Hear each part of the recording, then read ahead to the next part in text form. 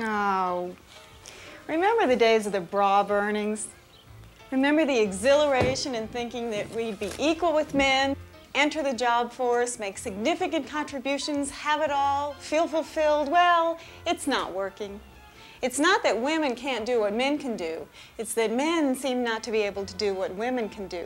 Because when it comes to the mundane but necessary tasks required in running a household, men become sudden incompetents. I asked my husband the other day to go out to the garden and get me 2 cups of basil for the pesto I was making for dinner.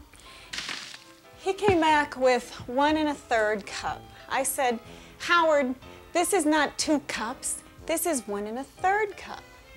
He said, "It is?" Now, this man has a degree in physics from the University of California at Berkeley. I don't know, maybe they didn't get that far. Weights, measures, that's complex stuff.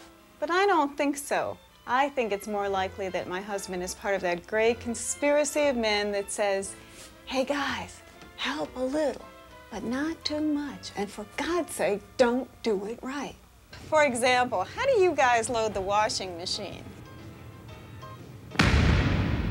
What about meal preparation? What about the way you guys cook? Dad, SpaghettiOs again! And is this how you put your kids to bed? Hey guys, take a bath and go to bed. Good night. Did you see yourself anywhere, guys? If so, get some help. Ask your mother, ask your wife, ask Alan-Alda, but get some help. We don't want to go out in the street and start burning bras again. For one thing, we're too tired. For another, we need all the support we can get.